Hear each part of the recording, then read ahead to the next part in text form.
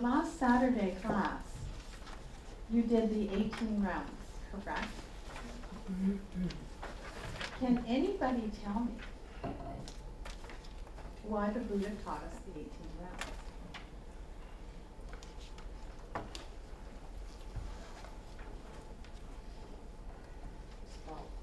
It's about the psychology of the human mind.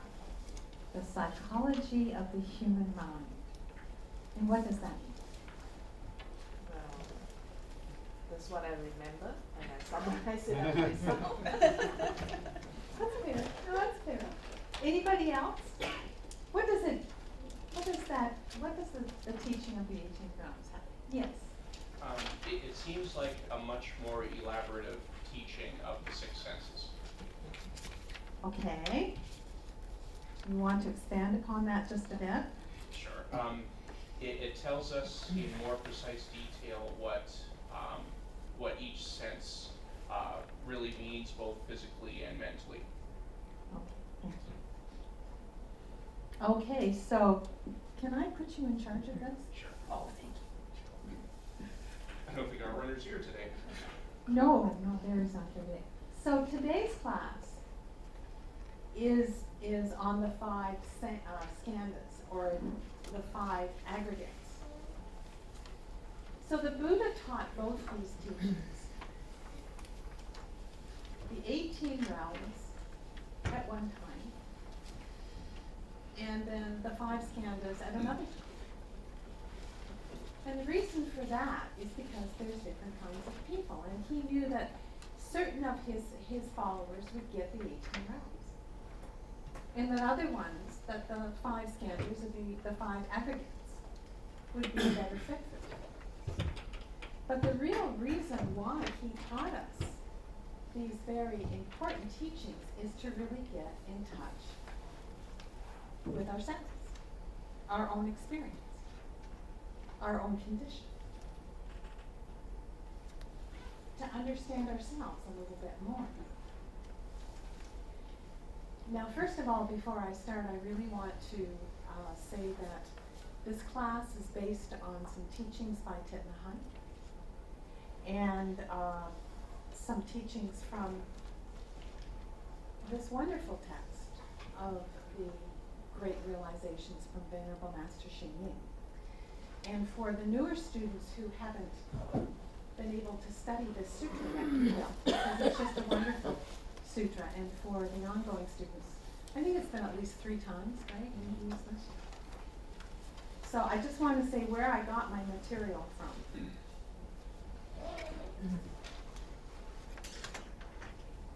So 18 realms, just to digress for a minute, because when I first saw that teachings, the word realms, and I've said this before in other classes, it gets confusing because we talk about the 6 realms of existence, then they talk about the 3 realms, and then there was the 18 realms, and I thought, another 18 realms? Like on top of the 6, there's more. Realms in this situation, because of the translation, means types. So types of data that's coming in. Stuff that we're taking in all the time.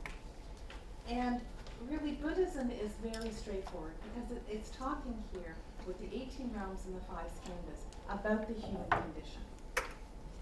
And everything that the Buddha taught us can be verified by his or our own observations of the way things are, the way our life is. And if we look at Buddhism very simply, forget about all the profundity, we really see that life is filled with frustration, and it's filled with pain. And when we break everything out, we understand that at the base of this, it's because we're trying to secure a relationship with our life with something that is solid. The Buddha taught us that nothing stays the same. Everything changes. So we look and we try to grab to anything that we think will last. But the problem is nothing does. So it causes frustration, it causes pain in our life. We grasp, we cling, we get attached to things, we form emotional relationships, but none of this lasts. You save for years for a sports car. You want one. Not me. I had my sports car already, but for many gentlemen, they talk about, in their 40s, they buy a sports car, ditch the wife or something. Get a sports car. And then somebody, or have you ever heard, I've met people that save for a brand new car. They always got secondhand cars, and they saved for a new car and drove it off the lot and got in an accident and drove it. I mean, we laugh, but it's not. How painful is that? Oh my, that's not fun at all.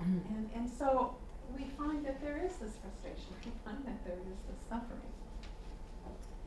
Now, Buddhism is seen and taught from two perspectives. In respect to itself, a separate thing.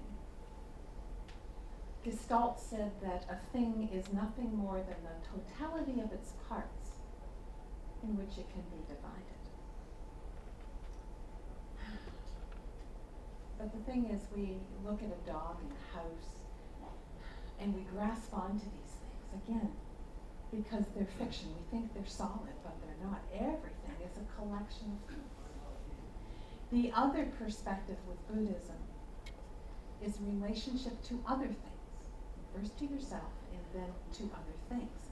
Like the dynamic events. Venerable Master in his core teaching talks about dynamic events. Hello, sweetie. How are you?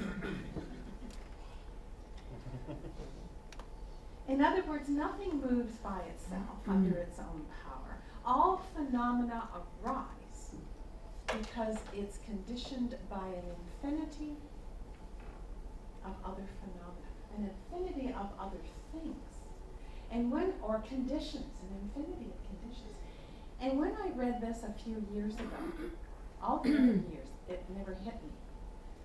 But when I looked at all the conditions in my life, I thought, wow, all of this has contributed to where I'm at. And I was gobsmacked. I just sat there and thought about it. I was coming out of meditation. I thought of all the conditions that had played out in my life. It was a moment. I had to get real with it, and it was really eye-awakening. And when we look at science today, like Gestalt's theory was the first perspective, we look at modern physics or the quantum physics today, and they talk about, it's taken all these years. The Buddha taught these teachings 2,600 years ago. And it's taken all these years for modern science to finally get up and say, there's the wave-like theory. Particle and wave theory. That a particle is in a wave and a wave is in a particle. But we know this from Buddhism through dependent origination, that everything is interconnected. So you're probably thinking, this is the five skandhas, Jan. Well, yeah. So then with Venerable Maggie and I sat down and she asked me how I was going to do this class, and I kind of told her, and she went, and I get that, but I really want to draw you into some of the other teachings that you've had. I just don't want to stand up and talk about the five skandhas. I've done that before. That gets boring. But I just want to draw some things into some of our other teachings. Now your handouts, everybody get their handout?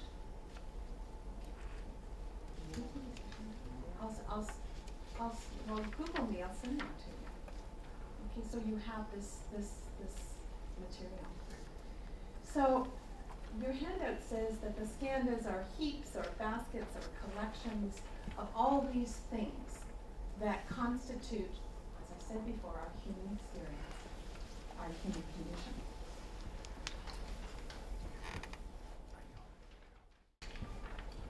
So the Buddha taught us that we have three basic kinds of energy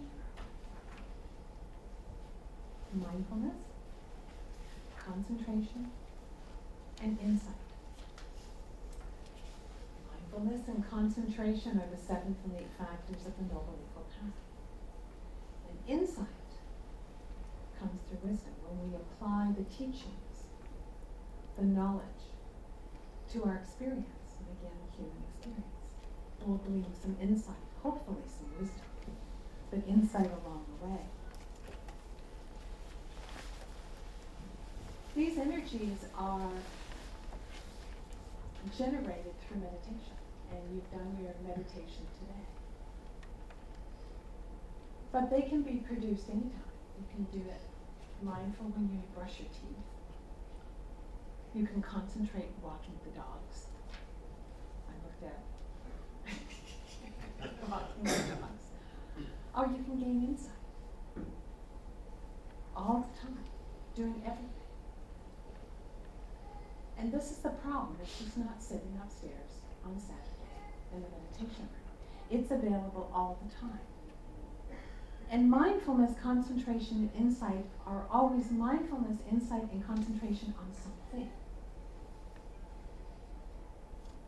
There has to be an object to our mindfulness, concentration, and insight. Probably still saying, when is she going to get to the last dance? But I'm getting mindfulness, concentration, and insight can lead to the 4 objects of mindfulness.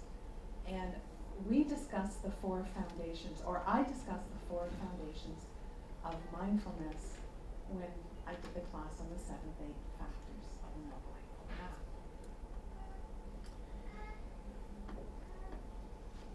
This wonderful non-round thing is supposed to be a tangerine.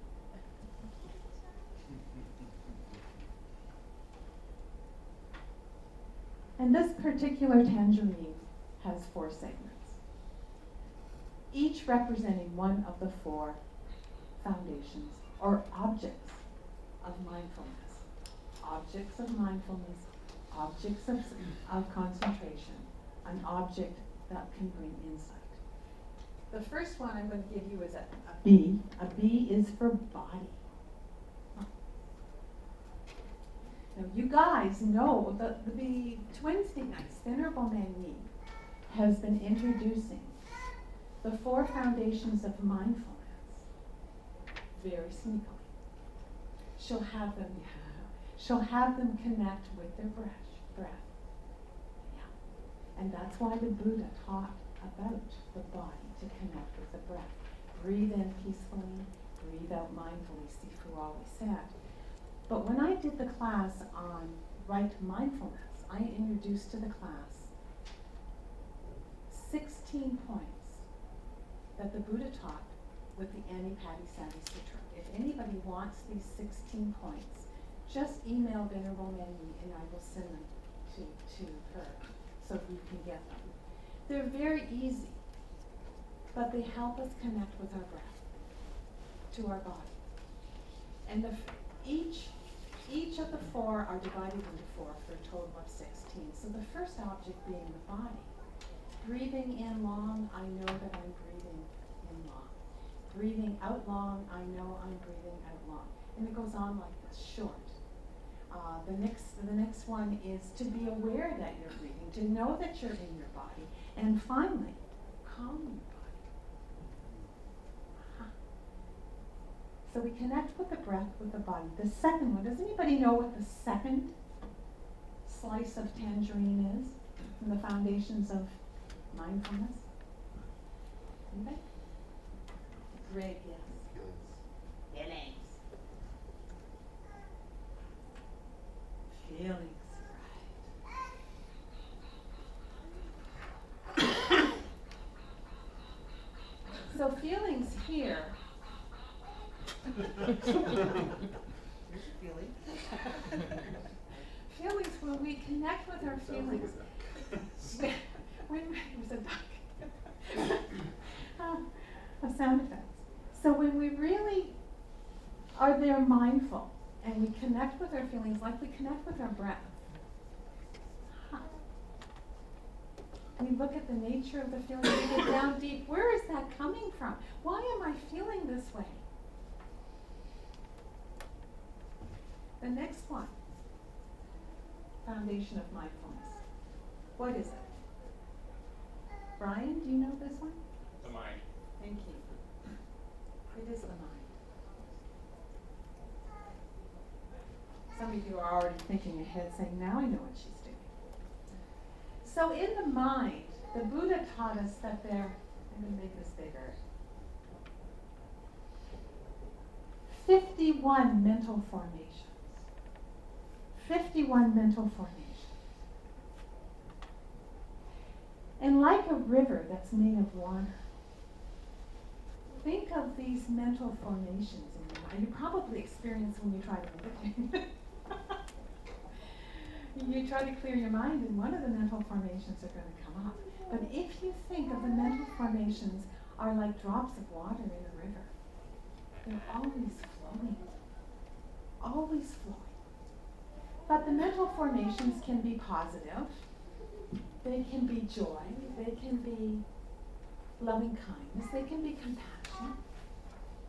There can be negative mental formations like anger, frustration, desperation. They're all there.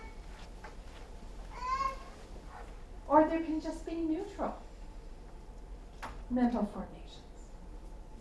Just thinking. I'm just thinking.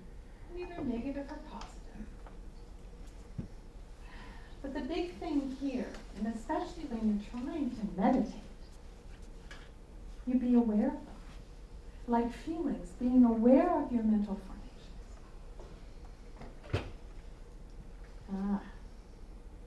So if a mental formation in the form of anger arises, you go, I'm feeling angry.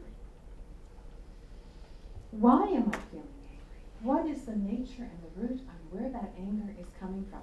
It's important to be mindful, to be aware.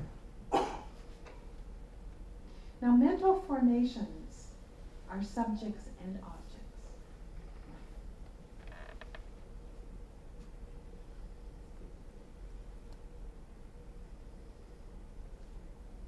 Subjects and objects, these are mental formations.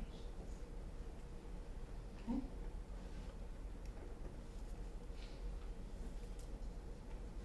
And this is our mind.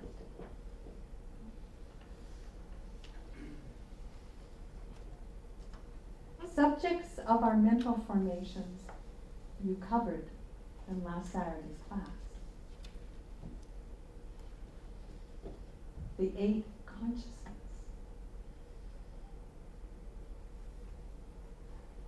The 8 consciousness are your subjects. You're probably saying, but Jan,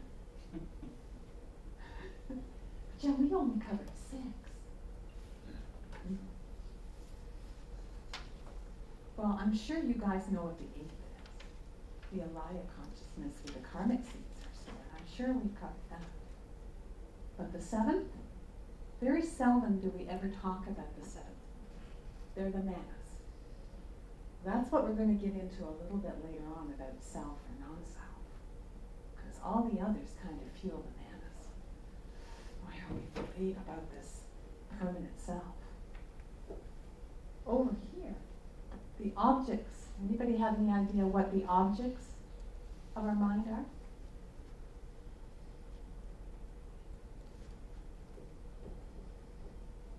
The 51 mental formations. Subjects and objects. And you're probably thinking, well, what does this really matter? But it matters because the subject and the object in our mind arise at the same time. When you get angry at something or someone. You just don't get angry. Maybe you walk around angry at yourself, then I really feel badly for you. Now I should go back to the sixth consciousness you realize that come from the senses, right? Your eyes, the object of your sight, and the eye consciousness, just a quick. So those were the first 6 come from. So the objects of your mind, this is why I've given this to you, is the last segment. Objects of your mind is the last of your foundations of mindfulness. These are mental states. These are the 5 hindrances, folks. What's one of the 5 hindrances? Greg? Greed. What's the first one? Sensual desire. Sensual desire. Hello, 18 rooms. Just kind of see a little connection there. The first is sensual desire. Anybody else? Sleep. Yes. Restlessness and remorse, sloth and torpor, doubt and ill will. Ill will is like anger. When you're really ticked at someone and you wish them ill will in a very profound way or not so profound. Now the thing is, we can't take the subject out of the object. The Buddha taught us that they manifest almost at the same time. If we think of perception, the objects of perception just arise almost at the same time, but in milliseconds. And I was thinking of an example, and I use this all the time, so bear with me. At least I'm consistent, if nothing else. The chocolate cake. I used this with desire when I did the second realization. My granddaughter, when she was 1 year old, my daughter baked chocolate cupcakes. And I walked into the house, and of course I knew right away. I could smell them. I knew what was coming. Yum, yum. But of course she was playing merrily around. She was only 1. She didn't have that connection yet. Her mother presents her the cupcake. Once the candle's gone, there's the cupcake. Well, my granddaughter's looking at this. She reaches in and has a little sniff. Okay, all this is imprinting into the mind, eh? The smell. Then the fork comes and the cake's spongy. The icing on the finger. Well, haven't we just got everything imprinted? Now she knows what a cupcake is. And that's how it goes. At 1 year of age, all those senses have come together for her to have this now perception of chocolate cupcake or cake. But if we think of, and this is just digressing for a moment, because when I was preparing this, I was thinking of different cultures. Now, if we gave Grace or Venerable Mani or Sheila a chocolate cake, a piece of wonderful decadent cake, they might not necessarily enjoy it because they would say, too sweet, too sweet. Yeah, exactly. That's a very stereotyping. Miscooked perception. But let me go a little step further. I went out for dinner at this wonderful restaurant, and I saw this gorgeous German chocolate cake, and I ordered a piece of that, and I was disappointed because the Germans, like the Chinese, don't use as much sugar. It was good, but it wasn't the same. So my misperception. My misperception. And if it's just with a piece like chocolate cake, what is it with everything else? You know, how we judge. Oh dear. Life is not easy. So now we've talked about the 4 foundations of mindfulness. Finally, let's talk about 5 skandhas.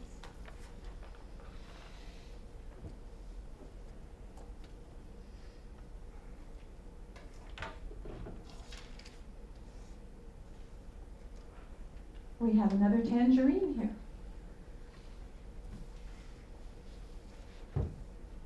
Okay, so the 5 skandhas really help us with our practice.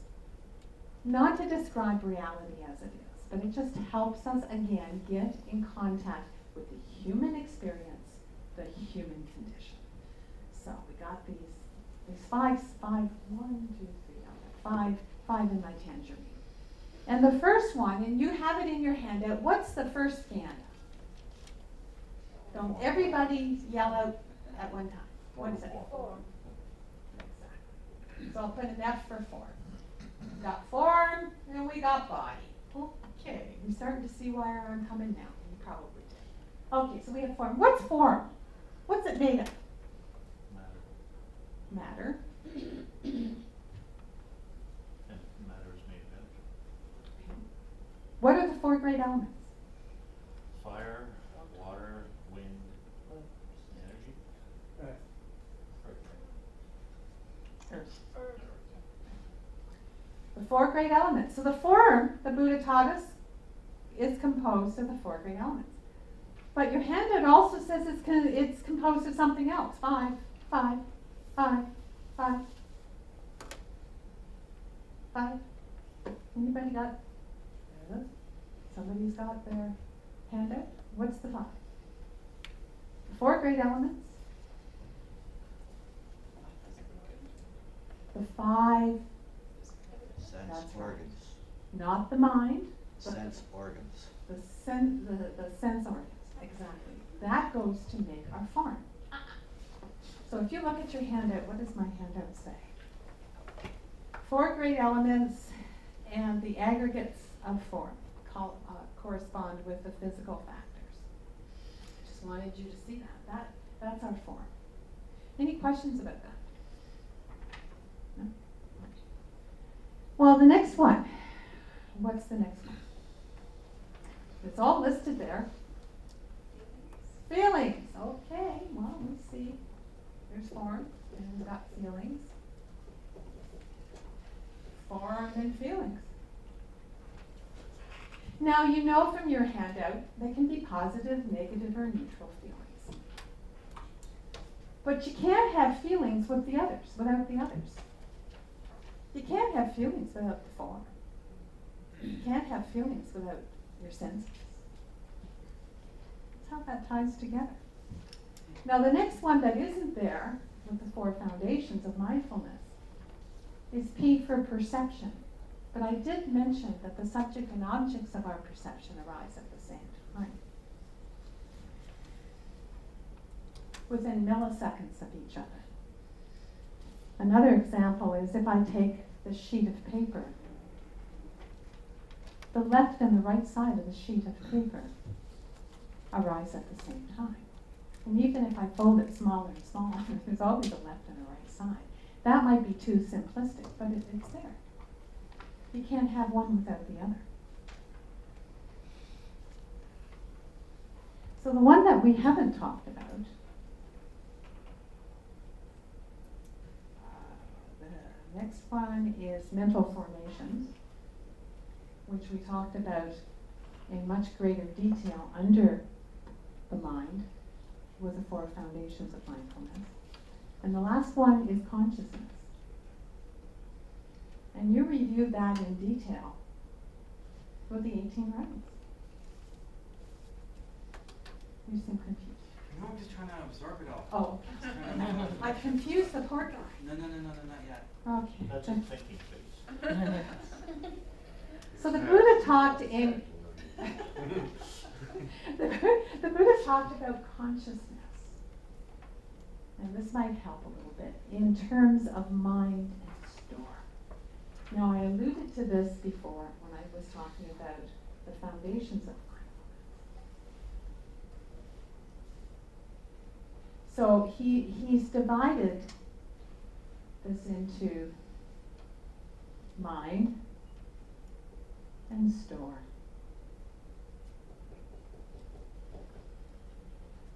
The store is the alaya consciousness, the 8th level of consciousness where all the karmic seeds are stored.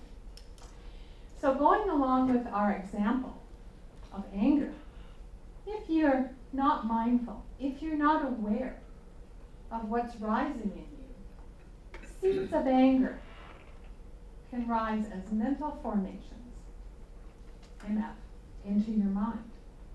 But if you're practicing your 4 foundations of mindfulness and you say, oh, gee whiz, I'm angry, I'm really feeling ticked. But you don't want to feel ticked. You don't want to create those conditions. You know enough about Buddhism. And you're mindfully aware that you're feeling angry. And as we've already talked about, your objects of mindfulness, you're mad at somebody or something.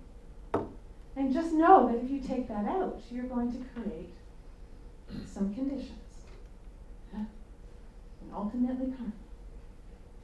So if you're feeling these seeds of anger arising, what did the Buddha say we can water? What kinds of seeds can we water to offset anger? Wholesome. Wholesome seeds. One particular. Patience. Thank you. The wisdom of our little friend. I use that a lot. That's what I need a lot. Patience. That's my diagnosis. Water the seeds of patience. So this goes down and this comes up. But hey, what growth you've had. What insight you've had. Woo! You're using your mindfulness energy, your concentration, and now you have insight. There's another one. Patience for self and others. Compassion. Compassion for self and others. Water those seeds. The thing I love about Buddhism, he says, hey, you got all these problems. But then he gives you the solutions. So many ways of life, they don't give you the solutions. You're kind of funneling out there by yourself. So you water those seeds. You're reducing now. Tying together something else. Both of the classes, both beginners classes had the 12 links. And everybody's going, oh no. What was the fourth of the 12 links?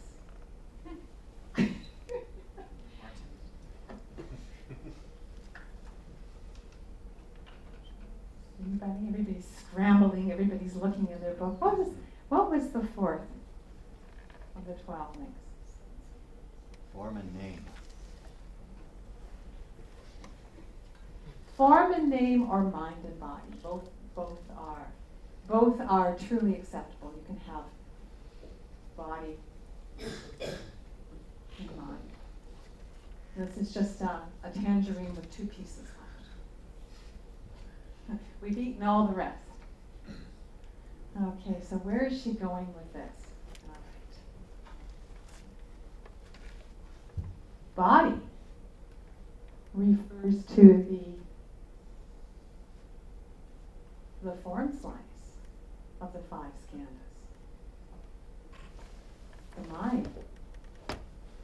Which of the skandhas refer to the mind? The other 4, absolutely. All the rest go into the mind.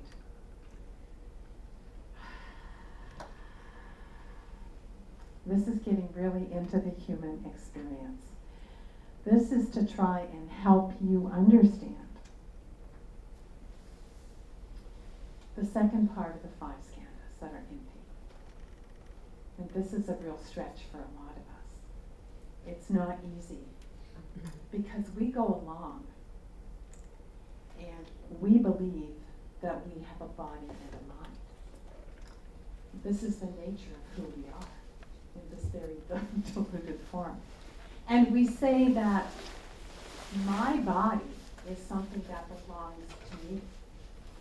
My body belongs to me.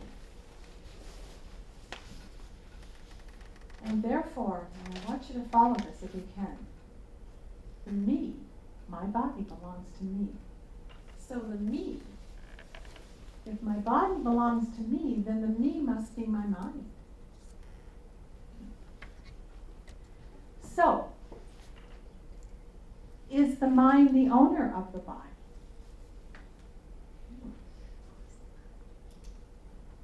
But when I say my mind, I have a mind. Here, the mind is the object of belonging. So the mind belongs to whom?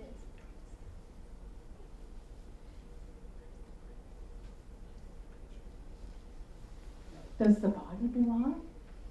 Who does the body belong to? I think we got some problems, don't we? We got a real paradox going on. But it's okay. The Buddha says it's all right. He saw beyond this. No wonder we suffer. We can't even figure this out. Body, mind, who belongs to who? So the Buddha taught us the truth of interbeing, and we saw that in the 12 links of causation. Again, I bring up my piece of paper. Both the left and right side manifest at the same time. They lean on each other. You can't separate them. Aha. In other words, if our body ceases to exist, does our mind cease to exist? It's an interesting concept, isn't it? And modern medicine today says, hey, the body's sick. I want to heal the patient. They have to heal both together, the body and the mind. If you've got a good doctor, if you can find one. But looking deeply, all joking aside, looking deeply into the 5 aggregates, looking deeply into all these, is there anything permanent there? Anything? Anything will last?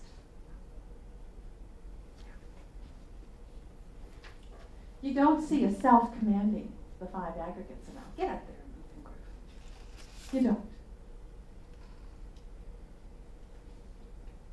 Now, there's wrong views out there. And up here, I'm running out. That's okay. Right view. I'll use the blue. Right view. Right view is part of the Noble Eightfold Path. It's around well. Right view. But there's some wrong views. And the Buddha talked about these. Yeah, I better get the blue one. That's some more circles to draw.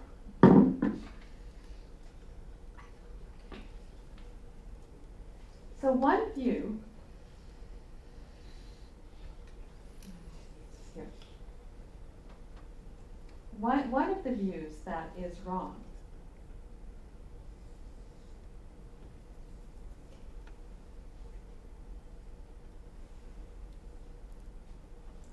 is that this is the self and is equal to the 5 skandhas.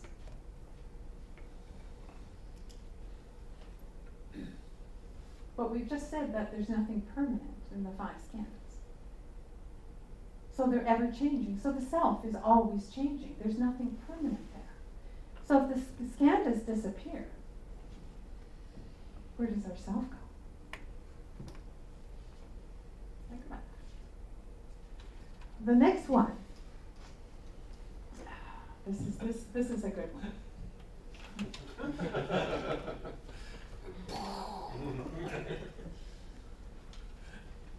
We got the 5 skandhas here. It's not equal to self. It's another view. It's outside of the self. Well, where's that? Think about that one. Have I completely confused everybody? So how can that be? And then there's the other one, another wrong view.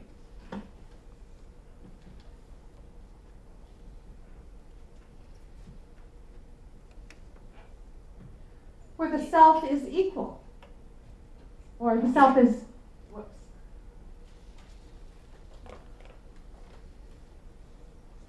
Is not equal to the 5 skandhas, but is equal.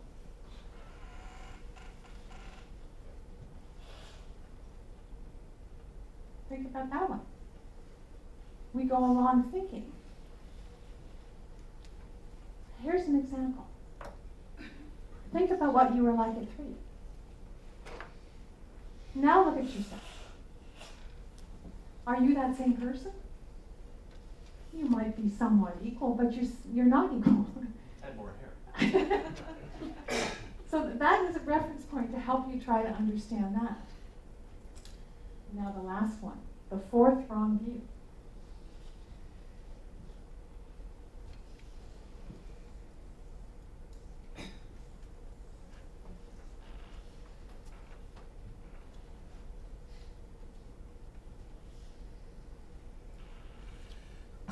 Where the self is in the 5 skandhas. Or the 5 skandhas are in the self.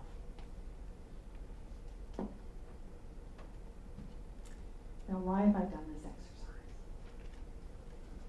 not to run out of marker, but just to get you to think that we really cling to this idea of a self.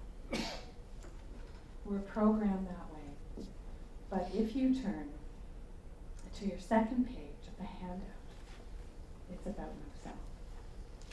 That is what this whole thing of the 5 scans is. And why I brought you into the 4 foundations of mindfulness is to be mindfully aware, first of all.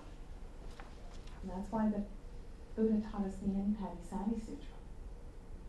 Because of the relationship to understanding those 4 objects of mindfulness and how it helps us to get in touch and debunk the idea of a self.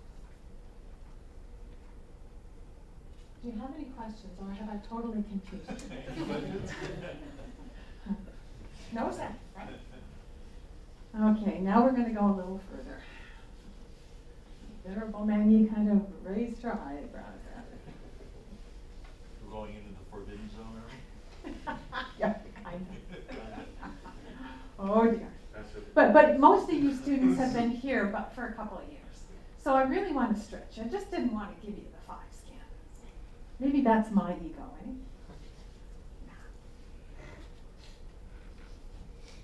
Okay. The second part of the handout talks about that the 5 skandhas is an analysis of the personal experiences, which I've been saying all the way through, a view to cognition. From a Buddhist perspective, it also provides a logical and thorough approach to understand the universal truth of no self. No self is one of the 3 Dharma seals. The first one is impermanence. We've talked about that. We talk about it all the time. The Heart Sutra, and anybody who doesn't have a copy, just let Venerable Manny know I have a copy of the Heart Sutra. Form is emptiness, emptiness is form. So is perception, volition, consciousness. They're all empty. They all are without a self. So if we touch deeply the ultimate truth, the ultimate reality, we can really see through all the 4 wrong views that I showed you about self. That there is no separate self out there. Please rise.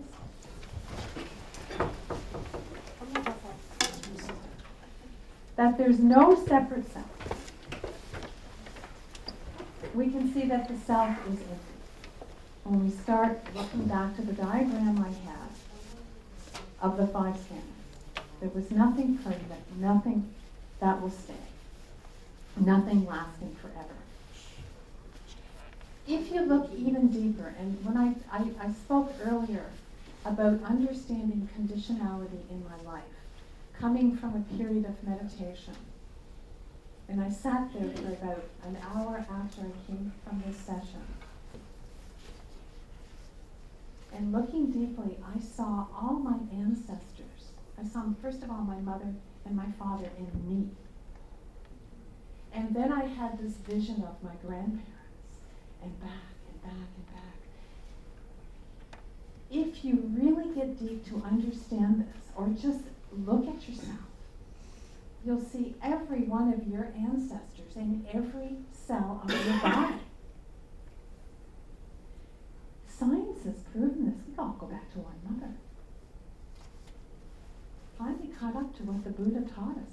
Everything is in us. So what does that do for us? Touching really deeply, it frees us. It frees us from all these afflictions, all this fear, all this, everything is in us.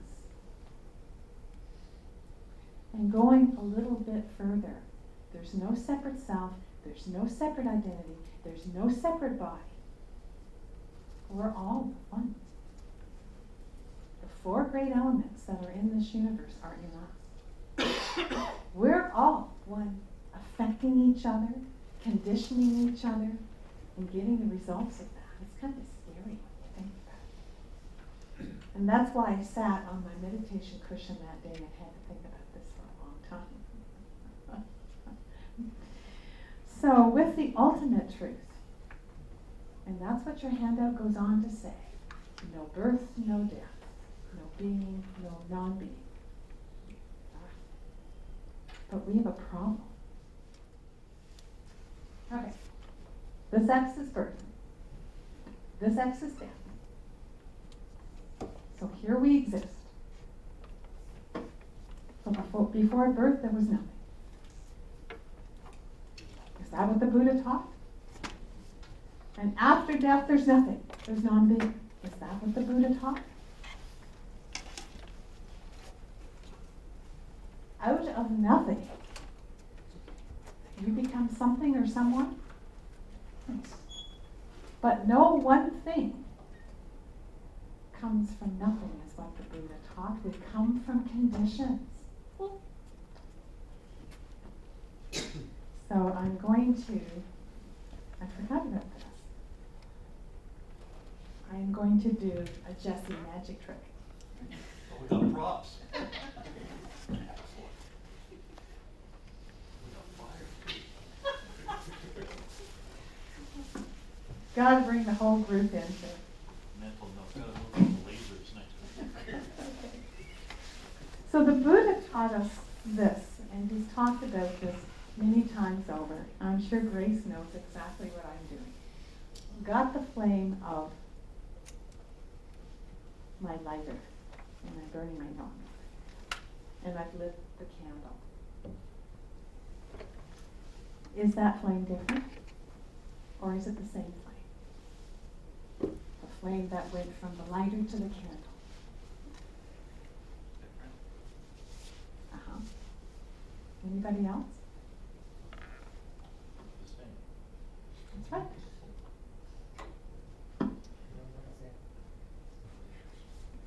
Being and non-being, birth and death. What moves on? The 3-year-old to the 62-year-old woman here. And then there's going to be rebirth. I'm reading you that. So the handout, I've given you some questions. The people that have a handout, can you just stand up and people can form groups with those? Because there's quite a bit to look at, and I really don't want to take up the next 15 minutes writing them down. But just for the others, I put down, how does the teaching of the 5 skandhas impact, how or does the teaching impact or improve the quality of your life and practice? The next one is, what is emptiness, and how does the teaching of the 5 skandhas help us to understand this? The third question is there one skandha that gives you a greater challenge? And if so, which one? And then I've gone on with the next 5 points, is that addressing the issue that self owns and approximates. Self is permanent, is a permanent fact. And then for discussion, self acts and initiates. Self is a subject that knows and sees. And self distinguishes one person from another. Some things to play with. You can discuss in your group anything that the group feels is important. Have fun.